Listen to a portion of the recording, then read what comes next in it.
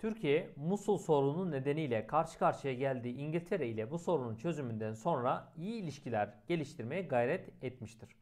Bu dönemde Almanya ve İtalya'nın takip ettiği saldırgan politika hem İngiltere hem de Türkiye tarafından endişeyle karşılanmış ve iki taraf arasında işbirliği ortamının gelişmesine katkı sağlamıştır. İngiltere ile başlayan iyi ilişkiler Türkiye lehine sonuç vermiş ve Türkiye Montreux Boğazlar Sözleşmesi'ni imzalanırken İngiltere desteğini almıştır. Arkadaşlar bakın burada önemli olan nokta İngiltere ile iyi ilişkilerimiz, yani barış. Hemen bakalım. Metinde verilen bilgilerden hareketle Türkiye'nin nasıl bir dış politika izlediği söylenebilir. Uluslararası barış ve işbirliğini esas almak. Bakın, iyi ilişkiler, barış, işbirliği zaten son bölümde burada vurgulandı. O yüzden burada zaten direkt A'ya ulaşabiliriz. Türk kamuoyunu dikkate almak, kendi halkını dikkate almak demektir. Buradan çıkmaz. Başka devletlerin iç politika ve yönetimlerinden etkilenmemek de yine buradan çıkacak bir durum değildir. Uluslararası ilişkilerde eşitliğe dayanan karşılıklı ilişkiler kurmak en yakın şık olarak duruyor. Ancak burada vurgulanan durum barışçılıktır. Cevabımız A şıkkıdır. Verilen bilgilere göre yabancı ve gayrimüslim okullarla ilgili aşağıdakilerden hangisine ulaşılamaz? Bakalım. Lozan Barış Anlaşması'na göre yabancı ve gayrimüslim okulların durumu. Madde 40. Gayrimüslim azınlıklara mensup Türk yurttaşları hukuk bakımından ve fiilen öteki Türk yurttaşlarına uygulanan işlemlerin ve sağlanan güvencelerin tıpkısından yararlanacaktır. Özellikle harcamaları kendilerince yapılmak üzere her türlü yardım, dinsel ya da sosyal kurumları, her türlü okul ve benzeri öğretim ve eğitim kurumları kurma, yönetme ve denetleme, buralarda kendi dillerini özgürce kullanma ve dinsel ayinlerini serbestçe yapma bakımından eşit bir hakka sahip bulunacaklardır. Mustafa Kemal'e göre Türkiye'de bizim okullarımızın bile sahip olmadıkları ayrıcalıklara yabancı okulların sahip olmaları kabul edilemez. Şimdi 1897'de Osmanlı sınırları içerisinde yabancıların sahip olduğu okul sayılarını görüyoruz sağ tarafta. Amerikan okulları 131 tane, Fransız 127 tane okul, İngiliz 60 tane okulla açmışlar. Almanların 22 okulu, İtalyanların 22 okulu, Avusturya'nın 11 okulu, 7 tane Rus okulu, 4 tane İran okulu, toplam 384 tane yabancı okul açılmış. Hangisine ulaşılamaz diyor. Bakalım. Farklı devletlerin sınırlarımız içinde okulları vardır. Tabloya baktığımız zaman A şıkkına çok rahat bir şekilde ulaşabiliriz. Lozan Barış Anlaşması ile uyacakları esaslar karara bağlanmıştır. Kesinlikle bu da doğrudur arkadaşlar. Bakın, uyacakları esasları burada teker teker vurguladı arkadaşlar. Diyor ki Türk yurttaşları bakımından fiilen Türk yurttaşlarına uygulanan işlemlerin ve sağlanan güvencelerin tıpkısından yararlanacaktır. Bakın, uygulanan işlemler demek ki bir kurala bağlanmışlar. C şıkkı modern batı anlayışına göre eğitim verdiklerinden tercih sebebi olmuşlardır. Arkadaşlar C şıkkına ulaşamayız. Çünkü bu okulların neden tercih edildiklerine dair metinde ya da tabloda herhangi bir bilgi vermediği için C şıkkına ulaşamıyoruz. Türk okullarının bile sahip olmadığı ayrıcalıklara sahip olmasına Atatürk karşı çıkmaktadır. Bakın, Atatürk'ün sözünü okuduğunuz zaman D şıkkına da çok rahat bir şekilde ulaşabilirsiniz. Cevabımız C şıkkıdır. Lozan Barış Antlaşması'ndan sonra Türkiye yabancı okullarla ilgili gerekli yasal düzenlemeleri yaptı. 1924 yılında çıkarılan Tevhidi Tedrisat Kanunu ile yabancı okulların ayrıcalıklarına son verilerek bu okullar Milli Eğitim Bakanlığı'na bağlandı. Yabancı okullara Türk öğretmenler tarafından Türkçe okutulmak üzere tarih ve coğrafya dersleri konuldu. Arkadaşlar, bu durum kültürümüzü korumak istediğimizin bir kanıtıdır. Ayrıca bu okullar Türk müfettişlerce denetlenmeye başlandı. Bu çalışmalar bunca zamandır serbest hareket etmeye alışmış bazı yabancı ve gayrimüslim okulları rahatsız ettiyse de Türkiye kararının arkasında durdu. Kurallara uyan yabancı okullar faaliyetlerine Türk hükümetinin kontrolüne devam ederken aykırı hareket eden okullar kapatıldı. Verilen bilgilere göre hangisine ulaşılamaz?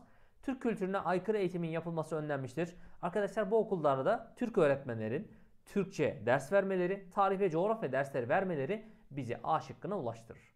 Türkiye bağımsızlık ve egemenlik haklarından taviz vermemiştir bilgisi de kesinlikle ulaşacağımız bir yargıdır. Çünkü Türkiye'nin yabancı okullar meselesinde hiçbir şekilde taviz vermemesi, bağımsızlık ve egemenliğinden taviz vermediğini gösterir. Yabancı okullar Milli Eğitim Bakanlığı'na bağlanarak denetim altına alınmıştır. Bakın, Milli Eğitim Bakanlığı'na bağlandı ve Türk müfettişlerce denetlenmeye başlandı cümlesinden de C şıkkına ulaşabiliriz. Yabancı okulların tamamı Tevhid-i Tedrisat Kanunu sonrasında kapatılmıştır bilgisine ulaşamıyoruz. Bakın bu kurallara uyanların devam ettiğinden bahsetti, uymayanların kapatıldığından bahsetti. Burada tamamının kapatıldığına değinmemiş. Sorumuzun doğru cevabı D şıkkıdır. Lozan'da tartışılan en önemli konulardan biri de Osmanlı Devleti'nin borçlarıdır. Bu konuda çalışmalara başlayan TBMM hükümeti savunulması gereken konularla ilgili 14 maddeden oluşan bir talimatnameyi konferansa gidecek heyete vermişti. Bu talimatnamenin 10. maddesinde dış borçlarla ilgili şu ifadeler yer almaktadır. Türkiye'den ayrılan memleketlere dağıtımı, Yunanlara devri yani tamirata karşılık tutulması olmadığı takdirde 20 yıl ertelenmesi gerekir. Duyun umumiye idaresi ortadan kalkacaktır. Güçlükler çıktığı takdirde Ankara'ya sorulacaktır. Talimatnamenin 10. maddesindeki dış borçlarla ilgili hangilerine ulaşılabilir? Gerekirse 20 yıl ertelenmesi istenmektedir. Bakın şurada vurguladı arkadaşlar. Birinci bilgiye ulaşırız. Osmanlı'dan ayrılan devletlere paylaştırılmalıdır. Bakın diyor ki duyun umumiye yani borçlar Türkiye'den ayrılan memleketlere dağıtılmalıdır diyor. 2'ye de ulaşırız. Yunanların Anadolu'da meydana getirdiği tahribatın onarımına karşılık tutulmalıdır. Bakın Yunanlara devri yani talimata karşılık tutulması diyor. Buradan da 3'e ulaşırız. Cevabımız D şıkkıdır. Buna göre yargılarından hangilerine doğrudan ulaşılabilir? Lozan Antlaşması'nda boğazlarla ilgili hükümler. Boğazlar başkanı Türk olan bir Boğazlar Komisyonu tarafından yönetilecektir. Boğazların her iki yakası askerden arındırılmış bölge bulundurulacaktır. Boğazların güvenliği Milletler Cemiyeti'nin sorumluluğunda olacaktır.